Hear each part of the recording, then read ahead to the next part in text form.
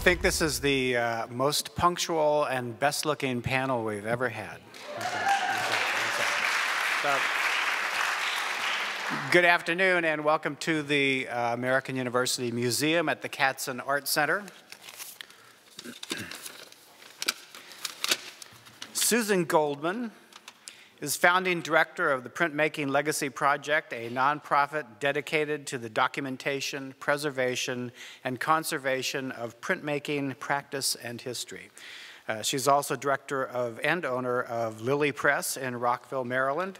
Her collaborative prints include local artists and artists from across the United States, including Enrique Chagoya, Sam Gilliam, Annette Lerner, Lynn Myers, E.J. Montgomery, Renee Stout, Patricia Underwood, Sharon Wolpoff, and William Wiley, just to name but a few. Goldman received the National Endowment for the Arts grant in 2011-2012 as producer and director of Midwest Matrix, an hour-long documentary videotape DVD on the fine art of printmaking tradition of the American Midwest. Goldman exhibits nationally and internationally, and her work is in private and public collections worldwide. She is the curator of Forward Press 21st Century Printmaking, or as it was renamed last night, the Kick-Ass Print Show. I give you Susan Goldman.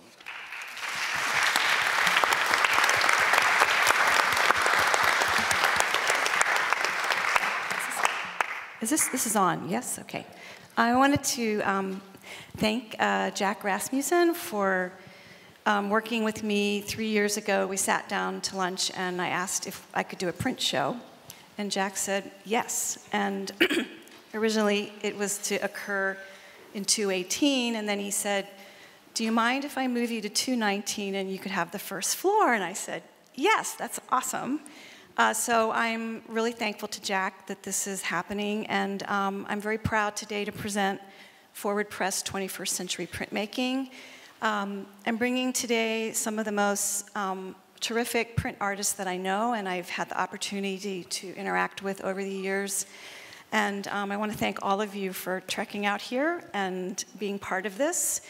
And the goal was to bring printmaking to Washington, D.C. I walked into the printmaking studio when I was a sophomore in college at Indiana University in 1977, and Rudy Pizzotti was my professor there, and when I walked in, it was the most charismatic studio in the university, and Rudy had told me stories that over the years that the Library of Congress used to host international or national shows that artists from all across the country could see their work, and that's where people came to see what was happening. And over the years, printmaking has expanded, and there's biennials all over the country. But I really wanted printmaking in Washington. And so you'll see today an extraordinary show. It's gone beyond my wildest expectations as it was being installed. It just came to life in such a way that I'm so full of joy about it. And so what I wanted to do today was to have the artists introduce themselves and say a little bit about their work. And we will go down through the group, and then we will open the floor for questions. So thank you. So the first artist is Richard Peterson from Here, you can talk. Hi, my name is Richard Peterson, and I live in a town called Ventura, California. It's a coastal town, and I taught 16 years at Ventura College, and I got married and had 2 kids. Then I had 3 kids, and so I had to find a full-time job. So I moved to Visalia and taught 20 years at College of the Sequoias, where I started their lithography program. And lithography means more to me than anything, and mostly it's because of the smell of lithotine. And litho is one of those things that gets under your skin, and you just can't stop doing it. But in 2015, November 2015, on the television set, I saw an iPad being advertised. And that very night, I ordered from the Apple store my iPad and my iPencil. And so that's my main way of working now, is working on iPads. And then I'll take it to a stone and then print my iPad drawings on a stone. Is that good? And tell them the subject of your work. Oh, The subject of my work started out with my bull terrier, Alice. And then one day I met a drag queen, and she reminded me of when I was a junior at the San Francisco Art Institute, and I met a drag queen who I didn't know was a drag queen. He was an old man with a hunchback walking down the street, and I started drawing him, and he said, well, why don't you come watch me perform? I had no idea what he was doing. So I go backstage, and this man takes his clothes off and puts on a brassiere, and then he starts putting on makeup, and by the time he was dressed, he was the most energetic, exciting person on the face of the earth. And that was my first instance drawing a drag queen. And what interested me about that was the transition from being old, decrepit, to being Marilyn Monroe on stage. And I thought, how could that be? And so I did that for a while, but I stopped. But when I moved back to Ventura, I ran into a drag queen. And so for the last couple years, that's what I've been doing, is mostly drawings of drag queens on an iPad. iPad. Is that good? Okay. Next artist, Tom Hück. Hi, my name's Tom Hück. I'm from St. Louis, Missouri, and I do really big woodcuts about really bad people doing lots of bad things. I started getting into woodcut when I was a junior in college. They made me take a class in printmaking to graduate. But up until that time, I was 13 and my grandparents took me on a trip to Italy, and right before I went in to see the Sistine Chapel, there's a gallery museum before you walk into there, and they had a whole, this is 1984, so I'm 13, that the whole room was filled with Albrecht Dührer's Apocalypse woodcuts. So I'm like 12 when I saw that, and I thought, these are really cool. I didn't know what a woodcut was. I didn't know what a print was. And then I came home, and a couple of weeks later, my parents went on a family vacation to DC, right here. And we went to the National Gallery of Art, and while I was there, they had Dührer's Apocalypse up. So in 4 weeks, I saw Dührer's Apocalypse twice, and I thought, I gotta get a book on that guy. And so I bought a Dover publication called The Complete Woodcuts of Albrecht Dürer, begged my mom for the money, and that was it. So Dürer was born in 1471. I was born in 1971. That's not a mistake. That's not a coincidence. And my stuff is really about the downfall of American society slowly, you know, and a lot of politics, a lot of hillbillies, a lot of bad guys. Your typical American day in the country. So that's it, that's what I do. Our next artist, Michael Menchaca from San Antonio, Texas. Hello, testing. Okay. Well, so I prepared a little statement for you guys on my iPhone, so hopefully that won't distract too much. But so my project, the Codex Migratus, which was the first iteration of what is on display here, was developed in 2010, so about 9 years ago. And this was a project devoted to addressing social issues, addressing Latinx communities by means of an invented mythology. So I was using the framework of an ancient Mesoamerican codex to talk about it provided me the definitive model for presenting complex narrative imagery, talking about class inequality, civil rights issues, and the distribution of privileges across the Americas. And over the years, I've developed a personal lexicon consisting of Mayan logograms and logographic appropriations from pop culture and news headlines. Through this, I've been using animal archetypes to speak about different types of people through anthropomorphic animals. And this is a way to celebrate the storytelling traditions of our ancient ancestors and to provide an alternate strategy for discussing today's trending topics. So my interest has always been in bringing multiple perspectives and interpretations to political debates, but bring it to a contemporary art context where the white cube is a way to, or it's a place for debate or open discussion without any judgment. So it's sort of like a Trojan horse to get people to talk about identity or issues that mean something to me. So printmaking provided me an entry point to, as an undergraduate student on the path to self-discovery. This medium has a significant social history tied to the Chicano experience. It gave me agency for printmaking itself gave the civil rights movement in the 60s and 70s a medium to talk about political subjects. And so in short, while I was completing my MFA at RISD, I started to work with animation. And so part of my installation on display has some video installation components, 3 monitors synchronized, which is a task that I don't recommend anyone take on their own. But for this case, this was my first on my own triple monitor configuration tied with a printmaking installation. So I hope that you all enjoy it. But it's up on display for now. So thank you. Next is Steve Prince from Virginia, originally from New Orleans. Absolutely.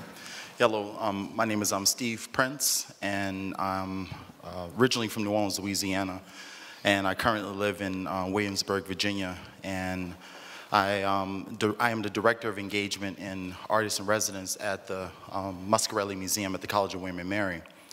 I'm gonna go back to a place where I was born and raised, which was New Orleans, Louisiana, and share with you just a little bit about the philosophical foundation of my work, which comes out of the funerary tradition of New Orleans, and which is a jazz funeral, which is broken up into 2 parts. The first part is called the dirge, which is the mournful tune that is played for someone who's being laid to rest. But once that person is laid to rest, that music transforms from a mournful tune into a celebratory one, which is called the second line. And I've used that as the philosophical hinge point of my work because I believe that the death and dying, those things in which we have to encounter every day. But I believe that we constantly work every day to work towards that second line where we can have a life full of love and of hope and rejuvenation. And I believe that we can attain that without dying. So this piece that I deposited here in this particular exhibition is called Communal Resurrection, Song for Aya. Aya is an Adinkra symbol coming out of Ghana. And Aya, if you look as in the motif within my pieces, you'll see a fern as an earring of one person. And that fern is a symbol of endurance, a symbol of perseverance. And the panels is designed that it's a linear, non-historical linear piece. And so if you go from each panel, you can walk along and you can follow some of the historical elements, but then I jazz it up, I hip-hop it up and flip it all around in different ways, pull you back and forth through time. The first panel alludes to the time of slavery, and I juxtapose the cotton fields to the cotton club, and it's a space where the spirituals are enacted. I'm free. Praise the Lord, I'm free, no longer bound. And go from that panel to the second one, and I jump you from the spirituals and the fields, I bring it to hip hop. And then you'll see on the ground, you'll see a little record. And it's the Sugar Hill Gang. A hip hop, a hip to the hip, hip, a hop, you don't stop, a rockin' to the bang, bang, boogie, say up, jump the boogie to the rhythm of the boogie to beat. And then I bring you to the third panel. And you move on, and then you get there, and on the stage is Minnie Rippleton, and she's holding a microphone, her hand is upraised into the heavens, and loving you is easy because you're beautiful. I'm not gonna hit the next note. But, and then you go to that fourth panel, and you see blowing on the horn, you see Coltrane, a love supreme, a love supreme.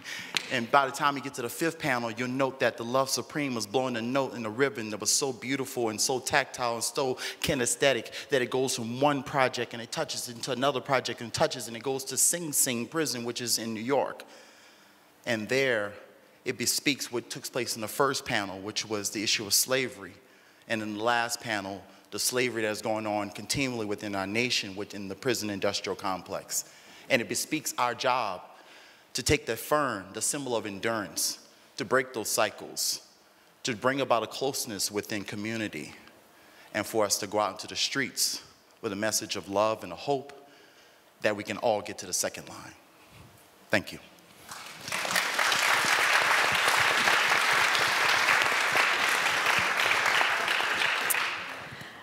Next is Dennis McNett, who was a visiting artist in residence for 2 weeks at American University.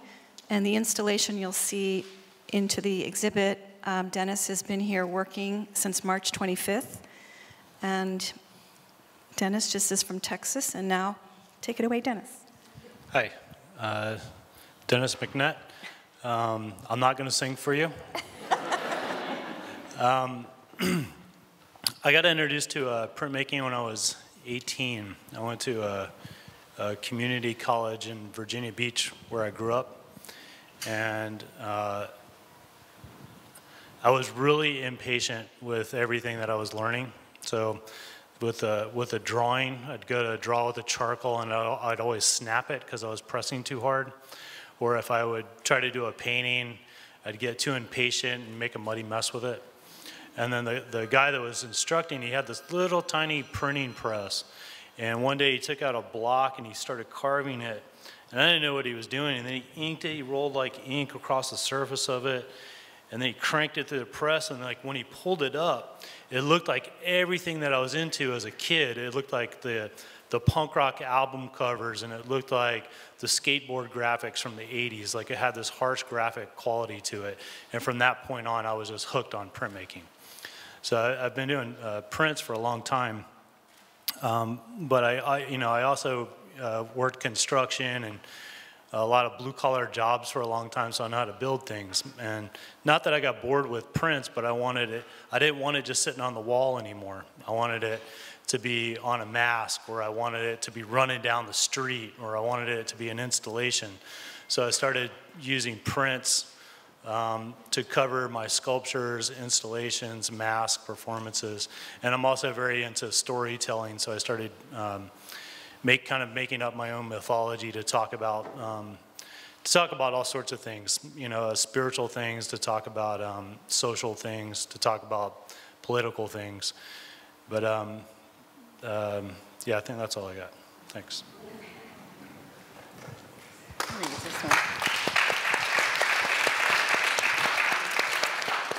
Next artist is April Flanders from North Carolina. So I'm actually from Boone, North Carolina. Well, I'm not from there. I live there now. I've lived there for enough time that I've naturalized there. And that's in the hills of western North Carolina. So I'm actually a hillbilly. I hope I'm not going to be on one of those prints. But my work that I did here, I've actually been here since last Sunday, installing it. I got here last Sunday and have been installing from Monday to Thursday. It's a piece that I created for the express purpose of showing it here. And last June, I was at Aramont College of Craft, or School of Craft, and Susan called me and she said, "I have a wall for you." And I said, "Oh." And she said, "It's 38 feet long." And I said, "Oh." And she kind of talked me into doing this. And so I created this piece that is made from thousands of little tiny pieces. And it's a piece that addresses two invasive species that are aquatic invasives that are primarily found in the Great Lakes, but they're spreading across the nation pretty rapidly. And it's the quagga mussels and the zebra mussels. And they are filter feeders. And so what's happening is they filter diatoms and algae from the water. They're actually changing the color of the Great Lakes and changing the ecosystem. And so they're actually devastating the main food source that keeps the whole chain alive. And so the piece is called Filter. And the first question I've had from pretty much everybody is, how many pieces are up there? And to that I say, a whole lot. There are 75 species of algae and diatoms represented. I started the piece with the intention of actually cataloging all of them that are in the Great Lakes, and I got about halfway through the alphabet. And it's a piece that's created with monotype, screen print, and laser cutting. And it was an incredible amount of labor, but it's a really cool piece, and I was really pleased to be included in this show. So thank you.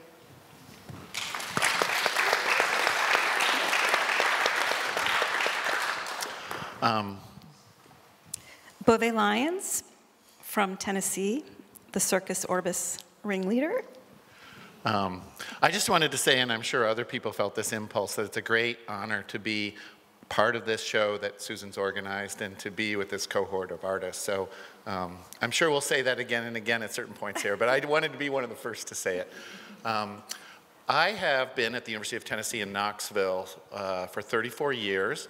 And in that capacity, I'm a professor of art and director of the Hück Archives. And for about 40 years, I've had the responsibility of preserving and promoting the Hück Archives, which I first acquired most of the material at a storage locker of unclaimed goods in Portsmouth, Rhode Island. And I keep discovering more crates and containers with material from the Hück Archives.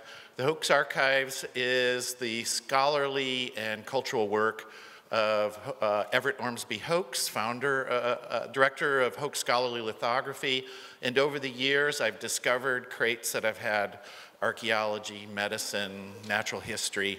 But one way that Everett Ormsby Hück sought to advance his scholarly work was to do jobbing work for Thaddeus Evergood, the founder of Circus Orbis. And we oftentimes face these challenges and compromises in our life, you know, in terms of trying to do the work we love. And I think he fell in love with Circus Orbis.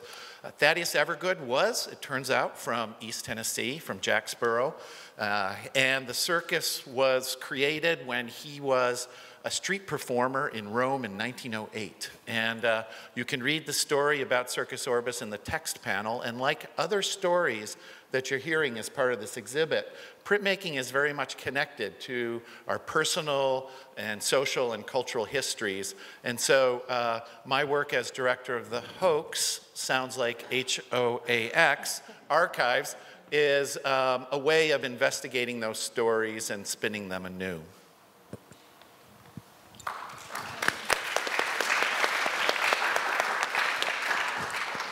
So the next is Nicole Pietrantoni from Walla Walla, Washington. Thanks, Susan. It's always fun to say. Indeed, I'm from Walla Walla, Washington, where I teach printmaking and book arts at Whitman College. And it's a real pleasure to be in this show. And my work that's displayed in the gallery is called Implications.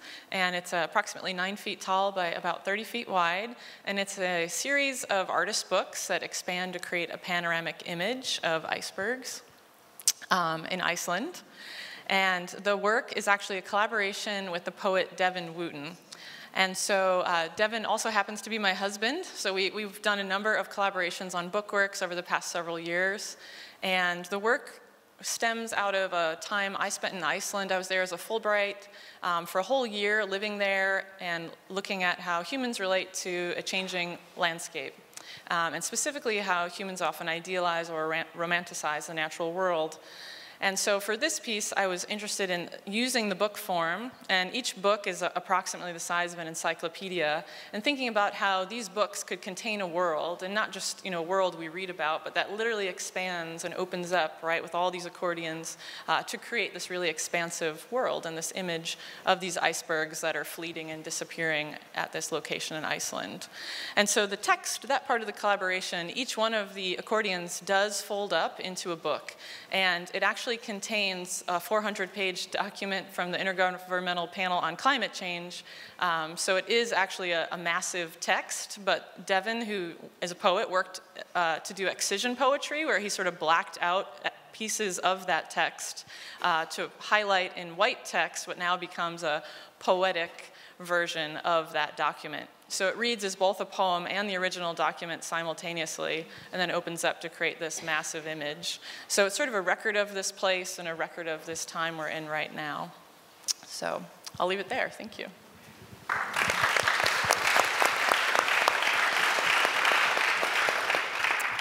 The next artist is Carrie Lingscheit from Illinois. Carrie? Thank you, Susan. I'm also going to use my notes because I'll make a lot more sense that way. My work explores themes of human behavior interaction, and the malleable nature of remembrance, presenting equivocal narratives that are often characterized by omission, distortion, and hyperbole. I'm fascinated by small gestures, deliberate posturing, unguarded action and reaction by people. All of these little movements that comprise relationships between people. Perception and remembrance are always imperfect. Our every moment is subject to omission, as well as misinterpretation and embellishment by the imagination and by emotions. In turn, each subsequent recalling of these experiences is subject to repression, convolution, and dissipation. Some memories become even further permuted by conflation, separate remembrances becoming morphed together like beads of moisture joining together on glass. As our very identities are tangled up in these past experiences, I'm fascinated by the notion of the gaps left by these absences of information, these holes within the structure of our past and present lives, these half-imagined pasts that become layered among the facade of one's current self. I believe that these images, as chronicled across copper surfaces and eventually consigned to paper impression, invite a dialogue with viewers because we all crave familiarity, endlessly longing to connect ourselves with other people through fragments and layers of shared experience. And I also want to talk a little bit about why I am drawn to printmaking. In a world of modern technology, I'm drawn to intaglio printmaking because of the directly tactile relationship it requires to both physical materials and to the developing image. The intaglio plate develops gradually as each mark builds upon the previous, creating a physical record of past action across the metal surface in what often becomes truly a labor of love. Mistakes are not easily undone. They must be painstakingly corrected or inventively incorporated, often leading down new paths of creativity and innovation in a way that Control-Z options would have likely stymied. I see this finished intaglio plate as a sculptural, visible chronicling of each decision, whether additive or subtractive, enacted over the course of making each piece. This methodology allows me to maintain balance between careful composition and unanticipated results, happy accidents. The physical process of creating each place thus parallels the vacillating, simultaneously creative and erosive qualities of memory formation and recall that are also important components of my research. And I also wanted to just say, I think this relates to what maybe Dennis was saying, that when I first was an art major, I sort of resigned myself to be a painter because that was what I was familiar with, and my instructor would always come and take my paintbrush away, and I was always being pushed to make it bigger, make it brasher, make it more expressive. And then when I was further along in my college experience, I finally took a printmaking class, and it was so different, and I was not I was encouraged to keep doing what I was doing, and it was so refreshing, and so then I was a printmaker forever.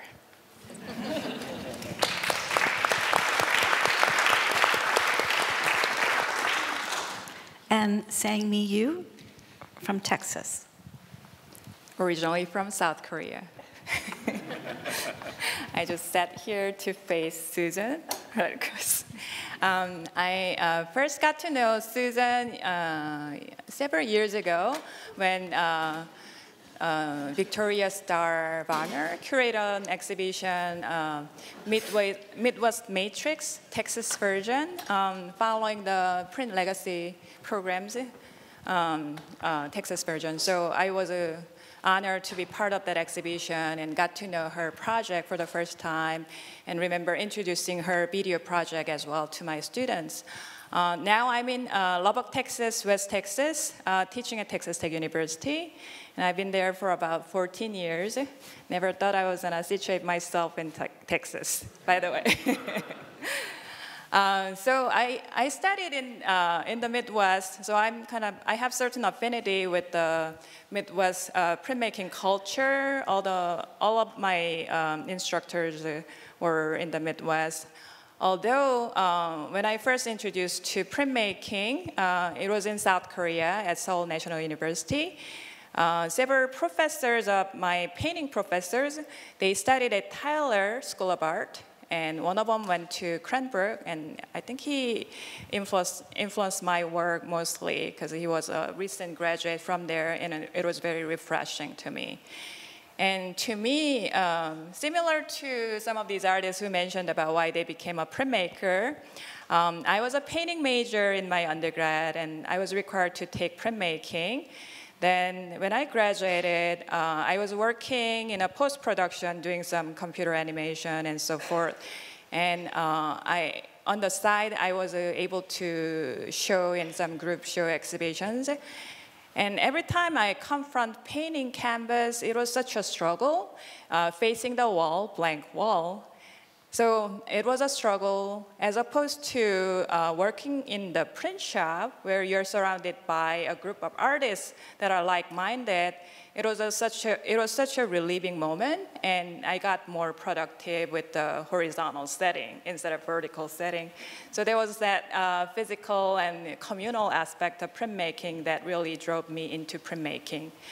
So ever since then, I stayed within the practice while I expanded my notion of printmaking further, including installations. That's where my work is now. I use some expanded notions, so unlike some of these elaborate printmakers over here, I feel a little bit humbled because I feel like I'm cheating using digital methods. Although I'm pretty efficient in traditional techniques while I'm teaching, but at the moment, because of the scale and the methods that I'm using, I'm kind of leaning more towards digital technology and post-printmaking techniques such as CNC, laser cutting, and other hand methods. In fact, a lot of these digital prints, they are hand cut. So my smaller pieces are more laser cutting. So the basis of my work, going back to 2004 in Lubbock, when I first moved to Lubbock, I had to find a kind of temporary rental place to stay in.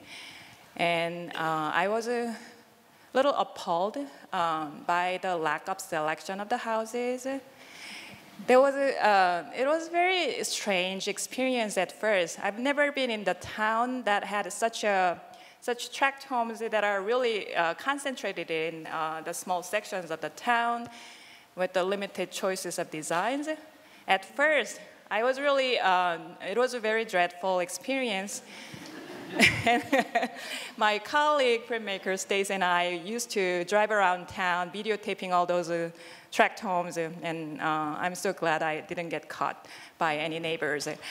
Then, as time went on, taking a look at my video documentation of all the houses, I found certain odd comfort, and also living in one of those houses was such a relieving moment, as if I'm an animal in a camouflage, so I can easily blend into the neighborhood. So that was from my consciousness as well. Also, it goes back to my childhood memory of my grandmother, who used to live in Korean-style tract homes in the 1970s. So that kind of memory got brought back, and that was the reason why I got tied into. Then I was drawing some photographs from the towns that I visit, such as Houston, Dallas, not to mention my hometown. Whenever I travel, I take photographs of the kind of archetypal houses that are more typical tract homes, then document them. And more I do, I was kind of going away from the idea notion of home, and it became an impossible idea. So that kind of an idea notion of home and my kind of original reactions to the houses, tract homes I saw in America. So that was a combination of my early pieces of these house cuts and digital prints and other traditional prints based on the house forms. So layering those house forms in paper cuts and backdrop color patterns, that kind of resonates the tactility as a tangible reality as opposed to illusion. So that may not be possible. So those two notions are always coinciding in my work. And currently, I'm moving into more of the botanical themes found in botanic gardens in America. So started from Fort Worth Botanic Garden, and I'm planning to visit DC's Botanic Garden tomorrow, so I can document some of the photos to be used for my future work. So I try to encase those exotic species found in conservatories, botanic gardens, to reflect on American notion of what the exoticism is, what the Asianness is, and so forth. So I can reflect on my current locations as opposed to how those things are viewed in colonial and post-colonial notions. So that's pretty much where I am. Thank you.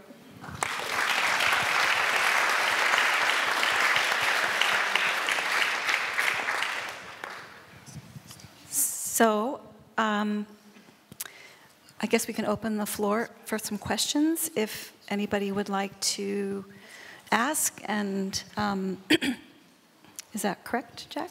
Or? Yes, or they can ask each other questions. Oh, yes. Okay. Well, I guess before we go into the audience, the goal of the exhibit in my mind was to present a spectrum of traditional techniques and contemporary techniques, and that the innovations that printmaking is pushing boundaries. I think it's one of the most exciting art forms, obviously. And so maybe each of you could address, is that what you'd like? Something to the effect of, Tom.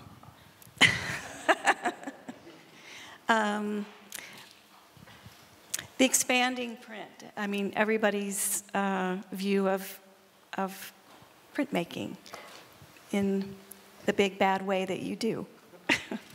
I'm always, in my stuff, I'm always pulling from art history, print history specifically, as much as I can. When I first got into printmaking, when somebody back in the day now hands you a CD, now they can't hand you an MP3 or an iTunes, whatever, and I like that band. If I love it, I obsess over it. So I have to know everything about that band. I have to have everything by that band. And I was the same way when I figured out that I wanted to be a printmaker. So I obsessed over the history of it. Ran to the library after I pulled my first print, and I knew who Durer was before that.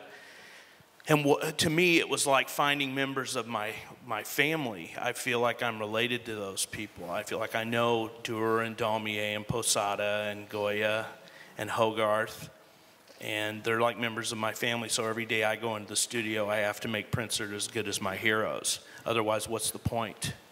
And I know what I'm capable of doing, and so that's sort of my daily thing, is to go in and try to make prints that were as good as Durer made, or Daumier, or Posada. Durer didn't have plywood. I have plywood. So Durer's prints were really large for their day. Up until that point of the 14 and 1500s, they were 2-inch by 2-inch images on block that were made to go along with movable type. And they would take a virgin and child image and just repeat it over and over. And then Durer came along, and his prints were like 10 inches by 12 inches, and they were massive. And so I'm kind of referencing Durer in the fact that I'm going to make these, huge, very technical woodcuts. The print that's in this show took 4.5 years to do, and that's every day for carving 6-7 hours a day.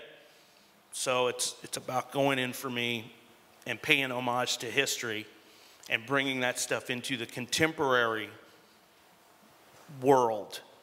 It's also my way of slowing things down.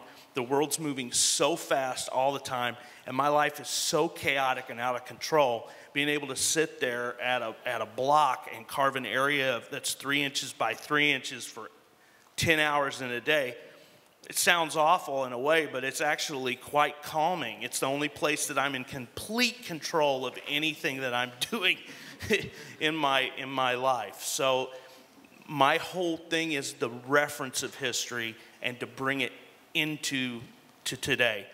The image that I reference specifically in the print that's in the show here is by Hans Berkmeyer, and it was Two Lovers Surprised by Death.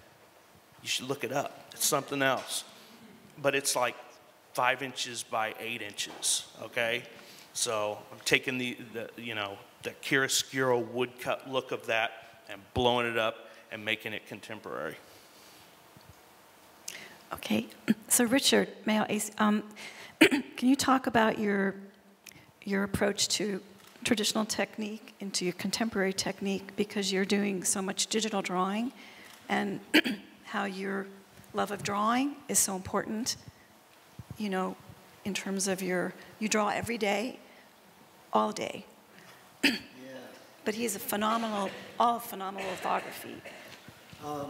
Lithography, to me, is the most wonderful medium because... I'll hold your flower. Thanks. The reason why I love litho so much is it's just pure drawing. And since I was a little kid, just hold it I've liked drawing. And so at the Kansas City Art Institute, I was in the foundations program, started right out of high school, and I stumbled into a print shop and asked somebody what that smell was. And they said, well, that's lithotine. And then I said, well, I'm taking this class next semester.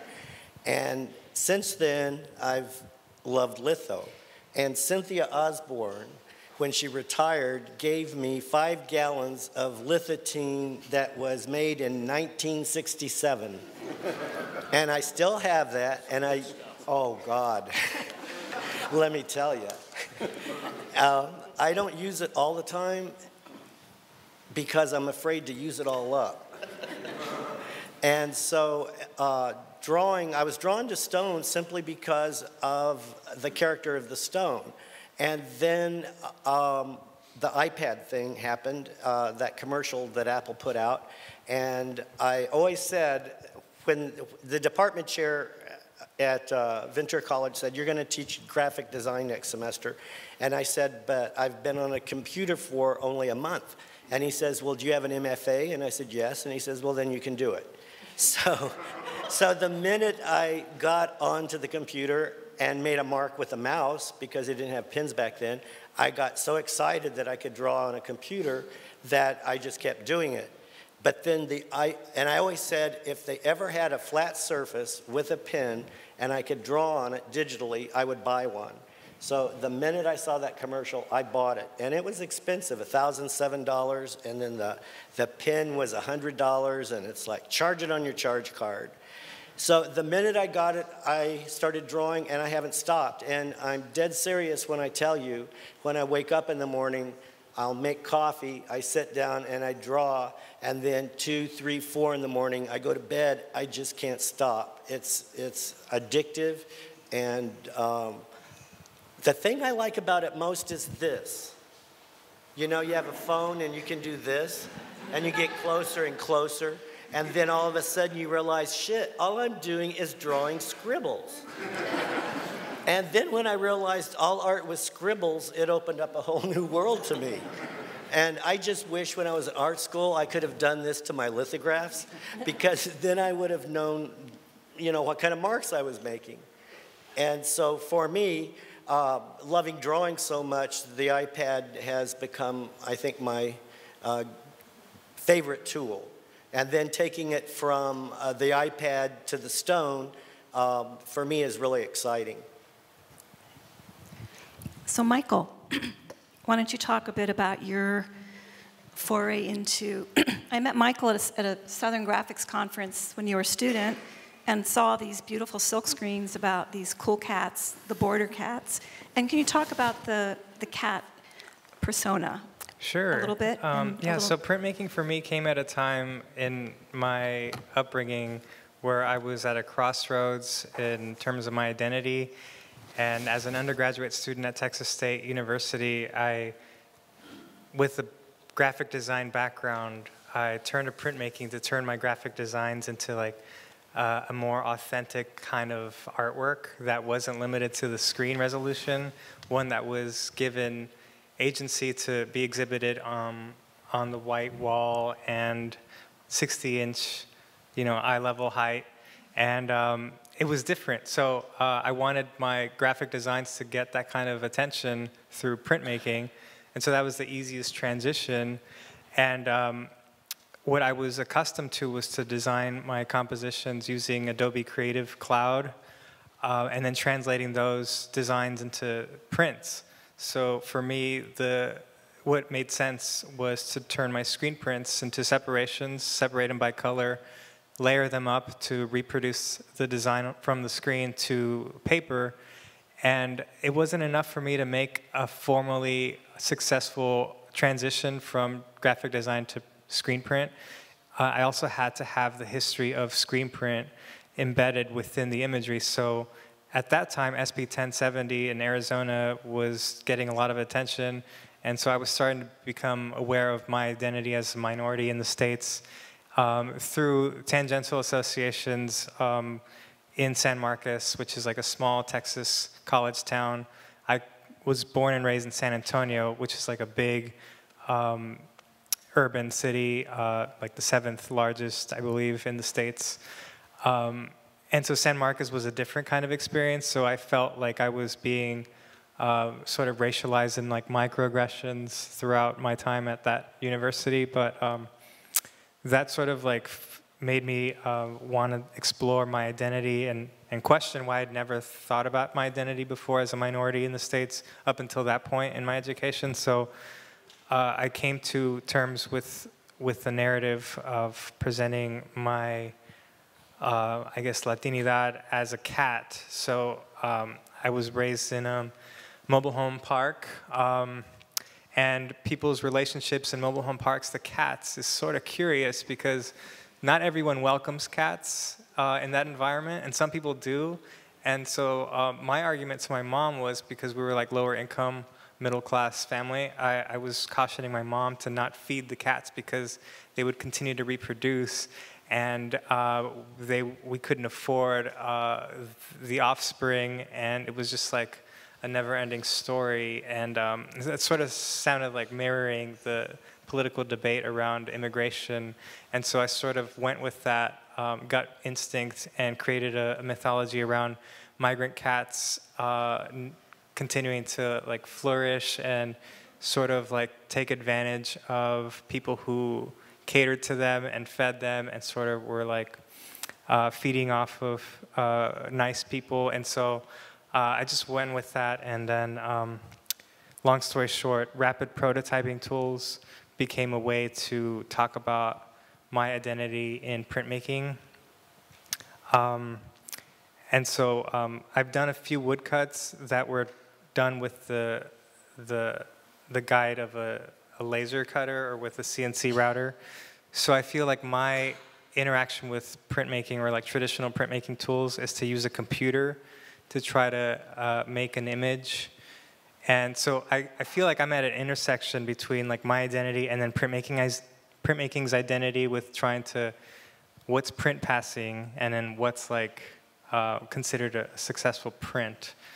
So I'm trying to find the Latinx identity or approach to a traditional fine art print. And so I feel like my mission as an artist, as a printmaker, is to place my Latinx identity within the printmaking world and use a computer to facilitate that, because Mexican Americans or Mexicans have already made woodcut prints traditionally for centuries now.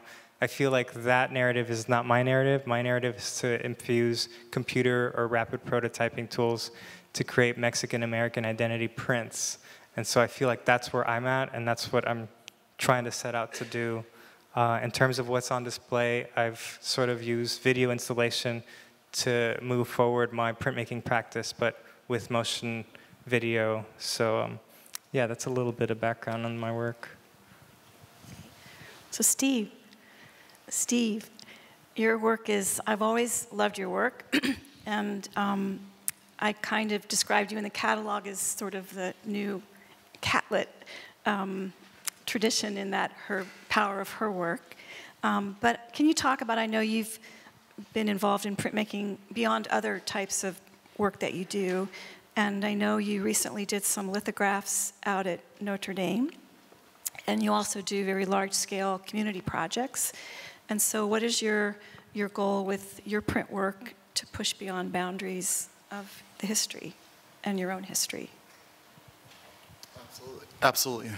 Thank you, Susan. I would say that I guess one thing that's kind of foundational to my work is drawing. And I've learned from my earliest days that putting mark to paper was very integral to my work. But as I continue to grow, not only as a person but as an artist, what became very important to me was approaching all the various media as a linguist would approach languages. And so I do printmaking, I do drawing, I do painting, I do sculpture, and I've tried to find interesting ways in which I can marry those different processes together and begin to speak through those various media. You know, what can be said with, you know, the color red, or what can be said with a charcoal drawing versus a pencil drawing, what can be said with a litho versus a screen print, and how do we feel when we see those different things. And so I'm interested in all those ways in which we can communicate. I grew up in a household that was very creative. I talk about my mom a lot because she was a person that was very creative in the kitchen in terms of what she was able to do as far as preparing for us as a family and providing. And I liken that idea of what she was able to provide and the creative ways in which she thought about food and how do you stretch it. I liken that to the way in which I think about medium and how I make things. But not only do I liken that to the medium and how I make things, I liken that same ideas in terms of how we interact with each other. Beyond looking at each other through the surface lens. There's so much more to us as individuals in terms of our history and our stories and our journey. And there's more connecting points than there are ones that separate us. And so that becomes very important for me. And then as far as the community-based work, I see no separation from that because we grow up in a communal context in terms of what we influenced by. And I happen to be a person that I've lived in several different places. You know, I grew up in New Orleans and influenced by that rich roux and that rich gumbo of culture, you know, but then I went to grad school in Michigan, you know, and then it was a flip side of where I grew up with. And then I lived in Maryland, you know, then I lived in Virginia. Then I lived in Pennsylvania. Then I lived in Detroit. Now I'm back in Virginia again. You know, and so as he's moving around, each space is a different flavor. There's a different way in which there's a different cultural rhythms. There's different customs and all that stuff. So as an artist, engaging community, taking the different mediums and different tools and so forth, I do that, and I use this idea called the black line. And what I mean by that is that, let me change that statement. If I just took 3 random people from the audience and had them make a piece of art, and if they didn't have any art experience, those people who with a lot of art experience may look at it and say, look, it's a little elementary. But if you take 2,000 people and have them make marks, and if a person is crafty enough can pull those voices together visually, then that which didn't look too good individually looks really beautiful and compelling when it's a whole bunch. I think about that same idea in terms of music. And if I told 3 people out of the audience that could not sing and they just sang something, they'll be exposed. Whereas we take 2,000 people and tell them to sing something, just the sheer power of the voice and the sound will move us. It'll make your skin just crawl. And so I use those same kinds of notions, those ideas in terms of going out in the community and trying to enact a lot of people to work on a singular idea, to get their individualized voices and how those individualized voices connect to other voices. But the most important part of that entire process, what I do in terms of community, is not the end product, it's the process. It's that which we go through together. It's those conversations that take place through the convex of the artwork.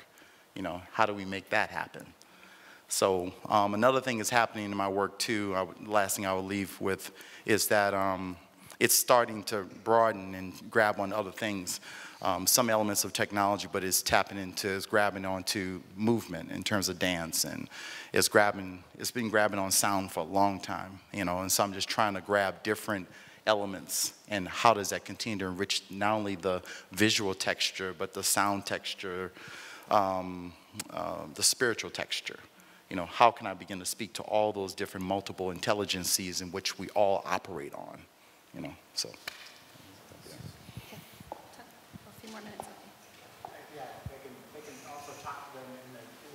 Oh, okay, all right, okay, so what are we supposed to do now? Well, we're getting right down to it. Oh, I'm sorry, okay. Okay, well, I'm sorry we didn't get the other group. Are we to close? Yes, we can continue the conversation. Oh, okay, all right, okay, I'm sorry. So we are going to continue the conversation in the gallery, and each artist will be stationed near their extraordinary works of art. And thank you so much for your conversation, and thank you, Jack.